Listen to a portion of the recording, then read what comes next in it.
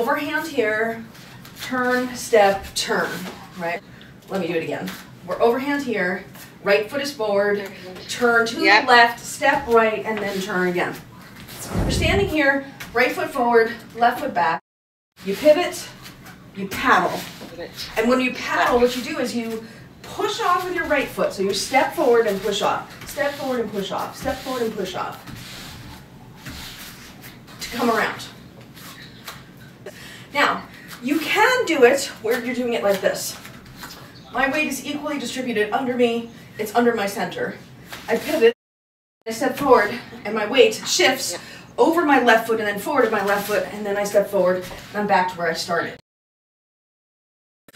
Is to do it where you try and keep your weight mostly on your left foot, like this.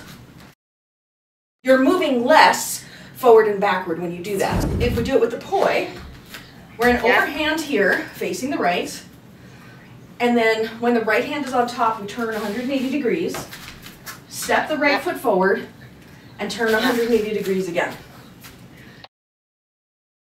Turn left 180, then turn left 180 again immediately. So it's when the right's on top, turn left and step, then when the right is underneath, you turn left and step. When the right's on top, you're going to turn, step as the right comes underneath, and immediately step and turn again.